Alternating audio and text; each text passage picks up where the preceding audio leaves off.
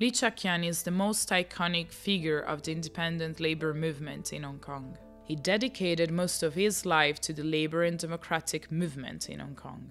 I'm Lee Cheuk-yan. You can all call me Yan. I think Yan is quite a Swedish name, right? So it's easier.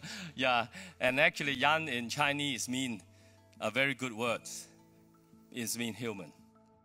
Lee was the former General Secretary of the Hong Kong Confederation of Trade Unions and former chairman of the Hong Kong Alliance in support of patriotic democratic movements of China. After graduating from university in 1978, Lee gave up a career in engineering and devoted himself to serving the working people. Later, he joined the Hong Kong Christian Industrial Committee, where he sought compensation for back wages and severance pay for manufacturing workers. Lee was determined to make a change. Many major labor protests over the past 3 decades, such as the 2007 Barbender strike and the 2013 dock workers strike, were all launched with the support of Lee and the Confederation. When the student movement broke out in Beijing in 1989, Lee was responsible for bringing Hong Kong people's donations to Beijing and witnessed the Tiananmen Square massacre with his own eyes. Ever since his return to Hong Kong, he took on the mission of telling the world the truth about June 4th. If the Chinese government asks the Japanese government to learn from history, they themselves should also learn from history, especially the history of June 4th.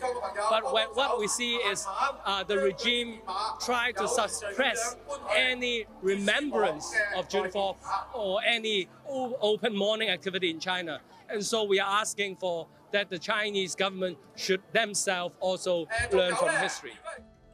Under his leadership, the independent trade unions in Hong Kong became the pillar of the democratic movement and always stood firm with the people in the fight for democracy in opposing Article 23 of the Basic Law, the Umbrella Movement, and the Anti-Extradition Law Amendment Bill movement.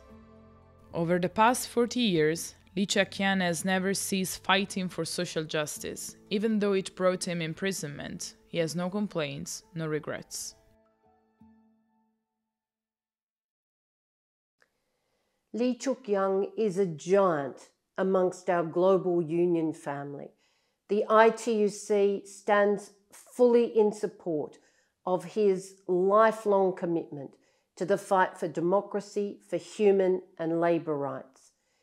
These rights have not only been denied to the Hong Kong Council of Trade Unions trying to organise, indeed as the UN Charter of Human Rights allows, I can think of no one more deserving of the Silver Rose Award than our brother Lee.